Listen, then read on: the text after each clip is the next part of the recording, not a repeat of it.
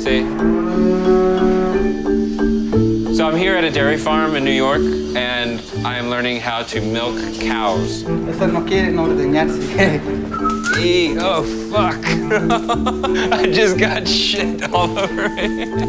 The smell right here is pretty intense. El país necesita mexicanos. Porque sin mexicanos no tenemos leche, ¿no? Sí, exactamente. Otros trabajos. El trabajo duro, solo los mexicanos. Sí.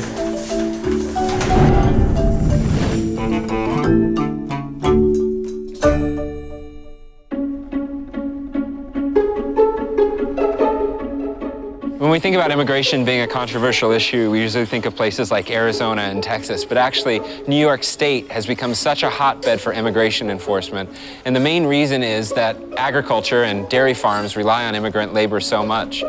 Immigrants play a critical role in the American food production system. Chances are the food you ate today was planted, harvested, and packed by workers who were born in Mexico and Central America. Dairy is no exception. Milking cows is a dirty, monotonous job that not a lot of Americans want to do. So most U.S. dairy farms rely on foreigners to fill entry-level positions in overnight shifts. The problem is dairy farms don't have a way to recruit immigrant workers legally because the government doesn't allow them to participate in the H-2A Agricultural Guest Worker Program. That program is for seasonal farm work only, not year-round work like milking.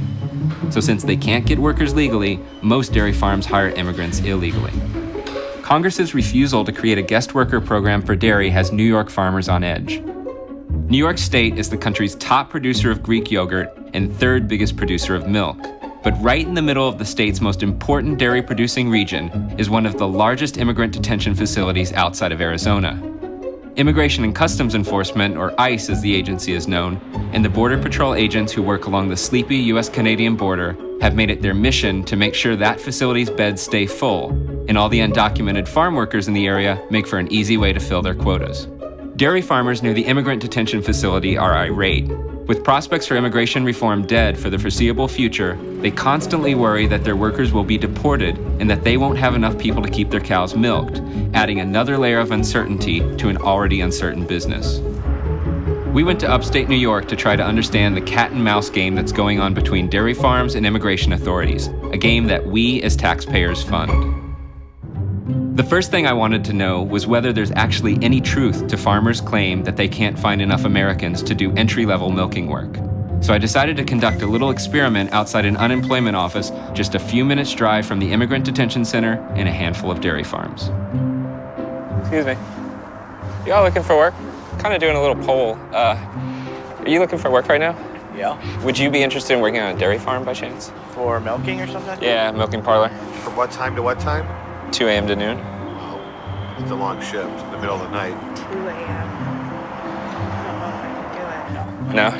Okay. All right. Would you be interested in working on a dairy farm by chance? No, thank you. No. Not right now. It's not my kind of job. Yeah, I don't know about the farm, man. Okay. I did that when I was younger, and I don't want to do that again. I'm a little skeptical about them kicking and stuff. So. Just messy, and I'm at an age where I don't want to do that anymore. I'm surprised they don't got like a shitload of Mexicans willing to do that, huh? Or they ship them all back to Mexico. Hey guys, can I ask you a quick question? I don't speak a lot, but... ¿Hablas español? Sí. Sí? It pays about $9 plus housing. Cool. Quiero preguntarle si querían trabajar en una lechería. Sí, hay trabajo mañana mismo. ¿Seguro que ¿Sí? Sí. ¿De dónde vienen? Yo de Puerto Rico. Great. Thank you. Bye. These unemployed Americans' largely negative reactions to the idea of milking had me curious. So I found a farm that would let me work on it as long as I didn't reveal its name and location, because it hires unauthorized workers and doesn't want to be targeted by ICE. Sí. Sí, vamos a suponer que yo soy el empleado nuevo. When I arrived, I quickly realized that I had to forget about the romantic image of the old farmer milking a single cow into a bucket. Dairy farms these days, even family-owned farms, have to be big and efficient in order to stay competitive. 24 hours a day, 365 days a year, hundreds if not thousands of cows are being herded into little rooms like this one to be hooked up to machines that pump the milk out. ¿Has estado pegado porque están nerviosos? Sí, aquí en el pecho, Workers get kicked, they get shit on, and they do the same thing over and over again.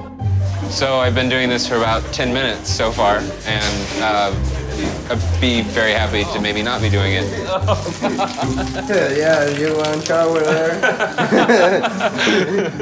After about 6 or 7 hours of milking hundreds of cows, the entire parlor is cleaned out. This means using a squeegee to remove all the cow manure from the parlor floor. Oh. Sí, es mucho. Yeah.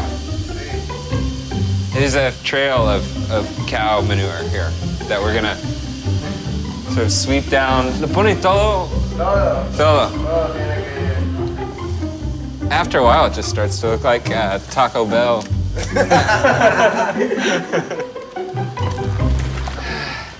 El país necesita mexicanos.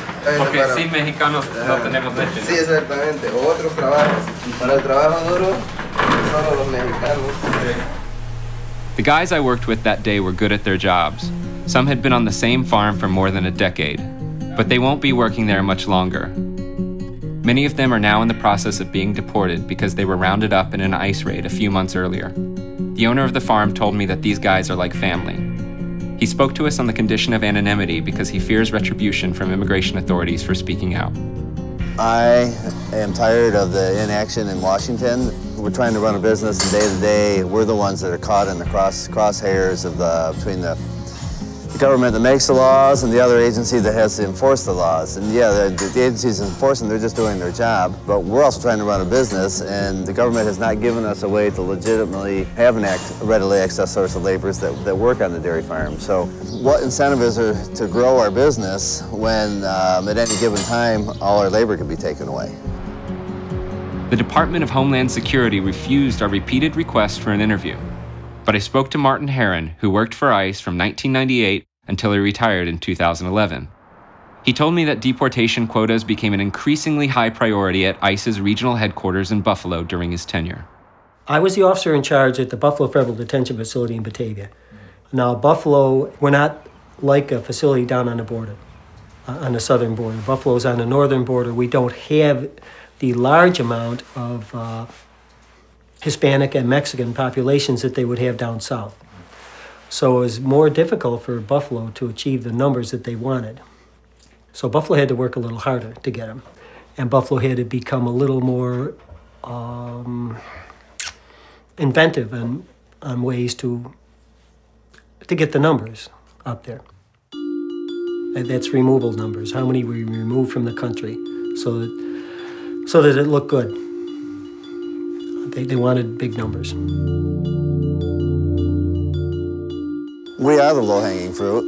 It's very easy just to go onto a farm and look for people. They have a facility they need to keep full.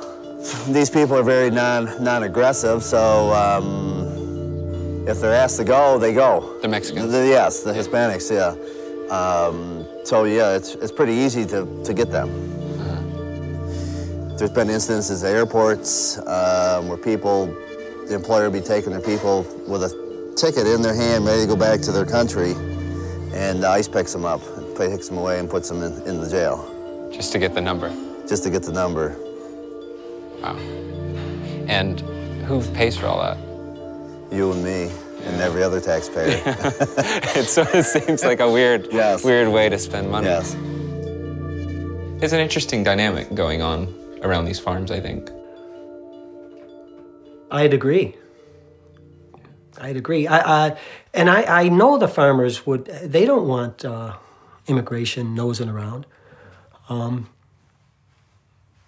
They just want to do their work and let these people do their work and get their products out. But while all of this is annoying to farmers and bad for business, the people who really get screwed by Congress's refusal to create a functioning legal immigration system are foreign workers themselves. Workers are getting stopped and questioned and detained with almost no provocation whatsoever. Brandon Mallory is a labor recruiter based out of Rochester, New York. He has worked closely with the agricultural community in upstate New York for 30 years. There's an immigration holding detention facility right in our backyard. One of the largest agricultural producing areas in the state. You have an immigration detention center there. I'm not sure why it was put there, but I think they're determined to use it. This determination to use the detention center has created a climate of fear among Hispanics in Western New York. A climate of fear born from how immigration authorities and local police tend to target people while doing the simplest daily activities, like grocery shopping, going to church, or doing the laundry. Brian Hughes is an American who works on a dairy farm near Newfane, New York. The night before our interview, 6 of his Mexican coworkers were picked up by immigration authorities in a grocery store parking lot. We have an arrangement where a guy shows up with a vehicle and gives us a ride to go do our grocery shopping once a week. And that's all we were doing. I went for the first trip, and all the way there, there's a trooper there and a sheriff there. And we didn't think nothing of it. We made it all the way back. He loads up for a second group of guys to go back and do the same thing. He didn't make it back. He got pulled over. And they took 6 guys. And that's all they were doing was grocery shopping. They weren't breaking any laws. They have a lot to worry about. They just can't go to the store. They just, like what happened last night, they just can't go to the store. They have to have somebody go for them. They can't move freely. They can't. Jose Iniguez is a U.S. citizen who manages a farm in Waterport, New York. They go shopping at 11 o'clock at night because they were that afraid to go on the day. That's when the Border Patrol strikes during the day? Pretty much, because I mean, if you go at night, I mean, you don't put much attention. One guy go here, one guy there, but there's not much. But I mean, if you go in a car, 4 or 5 guys, you can pull you over. I mean, a lot of times they don't even leave the farm anymore. Those guys, somebody else shop for them. They work sometimes 16 hours, and they hate to stay in the farm all the time. So I mean, somebody, hey, can you bring me groceries? So it's happened a lot. Unlike Arizona and a few other states, New York doesn't have a law that allows the local police to ask for the immigration papers of people they suspect of being in the country illegally. But a number of people who live near the detention center, both undocumented immigrants and native-born citizens of Hispanic descent, told us they've been asked for immigration documents during routine traffic stops. Tiburcio, for example, is in the country illegally. He doesn't have a driver's license, so he and some other Mexican guys pay a licensed driver to take them to work. One day, the car was pulled over by the local police while on their way to the farm. Pues el policía normalmente cuando paró el carro se dirigió al chofer, le preguntó licencia y pues él, con él todo estaba bien, después pasó para atrás y dijo, tus papeles. Y yo le digo, lo único que tengo es un pasaporte mexicano. Se lo mostré y se los di y me dijeron, bájate. Ya me esposaron y me pusieron atrás del carro y pues ya 20 minutos después llegó migración. Me llevaron a la oficina de migración. Tiburcio paid $5,000 to get out of the detention center. He's now in the process of being deported back to Mexico after 16 years in the United States. He's married and has a child who's a U.S. citizen. Alexis is an undocumented dairy worker who's been in the U.S. for 10 years. He's married to Estela, a U.S. citizen by birth. Like Tiburcio, Alexis was asked for his immigration papers during a routine traffic stop. When he was taken into detention, the immigration authorities offered him a deal. Pues toda la gente de migración que iba entrando me iban haciendo preguntas, que dónde trabajaba, que si tenía más amigos y que si quería trabajar con ellos, que yo les entregaba más gente y me iban a dejar ellos libres y me iban a dar los papeles y le digo, ¿sabe qué? Yo no puedo hacer eso, no por los papeles que tú me quieras dar, yo te voy a dar todos los mexicanos que yo conozco, tampoco le digo, no puedo hacer eso, le digo. It's not just undocumented workers who are being targeted while out in the community. Increasingly aggressive efforts to fill deportation quotas are also affecting Hispanics who are citizens or legal permanent residents. Being a black American, I mean, I'm obviously an American.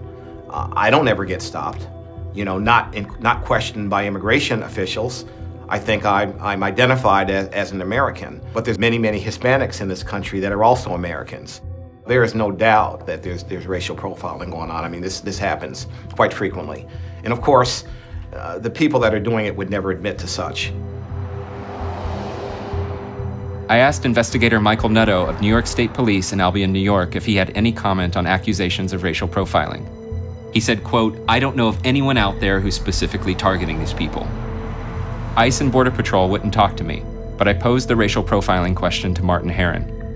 Since he's been retired from ICE for 3 years, I was hoping he could speak about the issue more candidly. How can we ever say that we're not profiling? you know, especially if you're speaking about, you know, somebody pulling over somebody Hispanic or somebody who has an accent. Unofficially, I believe it would be profiling. I don't know how else you could do it. It's a dirty word, profiling, because we can't profile, but, you know, how do police do their work if they don't have some kind of an edge? So it's not fair to treat them like that. And it's not the farmer, and it's not the Mexican. It's the government. They're the ones that set this game up to be as it is. Yeah, you're right. I'm right, ain't I? It's the government. Yeah. They're the ones that draw the line in the sand. They're the ones that call him a criminal. They're supplying no more labor than what's needed. I used to complain. I says, you know, they're taking American jobs. They're not taking anything that's not just laying there. Dan Wolf is a dairy farmer who used to employ unauthorized workers. A couple years ago, the 2 Mexican guys who worked his overnight milking shift were stopped by the local police. The police then called the Border Patrol, who detained them. Dan suddenly found himself without an overnight milking crew, wondering how he was going to get his cows milked. So if you don't have a reliable human labor force, what's the alternative? It's one, go out of business. The other one, find ways to adopt equipment and so forth that maybe can help do some of those things. Dan then showed me exactly how he's adapted to his labor uncertainty problem and the immigration reform stalemate in Washington. Just beyond this room is the milking area, which is a very different kind of milking area than we've seen at other farms. Instead of having a milking parlor where all the cows are herded in at once and there are people putting the suction cups on the udders, Dan has a fully robotic farm here where the cows come into this area and then the robot sort of works its magic after that. Yes, once it knows that the cow's in there by her weight on the platform, then it starts its process of moving underneath, remembering the coordinates of where it found the teats the last time, and then attaching the teacups to begin the milking.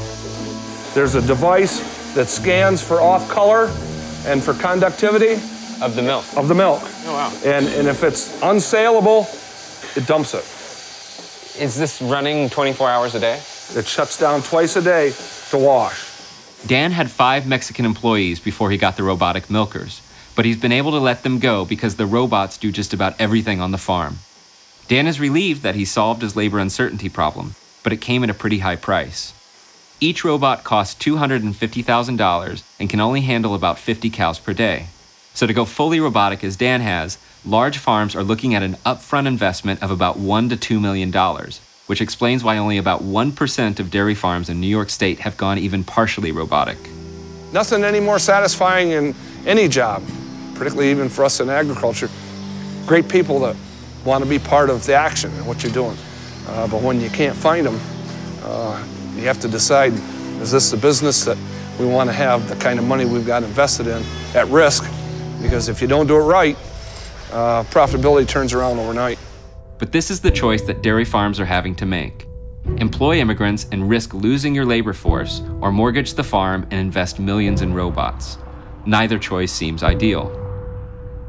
But why don't dairy farms just raise wages so they can attract American workers?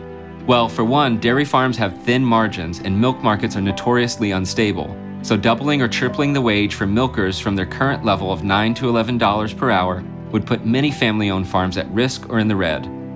Doubling or tripling wages paid to entry-level workers would also force farms to raise the salaries of management positions, which tend to be held by Americans. Farms would need to earn more for their products in order to cover these higher labor costs. But dairy farms are what economists call price takers, meaning that they have little control over the amount that they're paid for their products. Meanwhile, taxpayers are paying on average $12,500 to deport workers who do a dirty, smelly job that most of us prefer not to do no matter what it pays. Once deported, some of these people turn right around and return to work illegally in the United States. ¿Qué va a hacer tu esposa si tú estás deportado? No tendría nada que llegar a hacer a México, pues mi familia está aquí. Entonces, a como diera el lugar, yo tendría que volver a regresar. Ahorita como está la situación, ¿te animarías a volver a cruzar?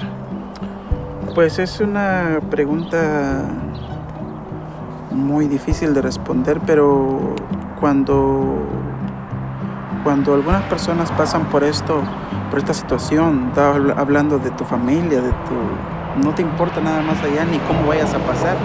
Tu mente es llegar a ver a tu familia, no importa cómo vas a pasar, pero vas a pasar. Entonces es una gran pregunta y difícil de responder, porque yo no sé si voy a pasar, yo no sé si pueda pasar, pero en mi mente no me digo eso, sino yo me digo voy a pasar. No sé cómo, entonces mi prioridad es volver a venir, no importa. My opinion on immigration is it's a battle that cannot be won. That at some point we are going to have to come up with, whether it's an official or unofficial amnesty. This is something that can't be stopped, especially with the Hispanics.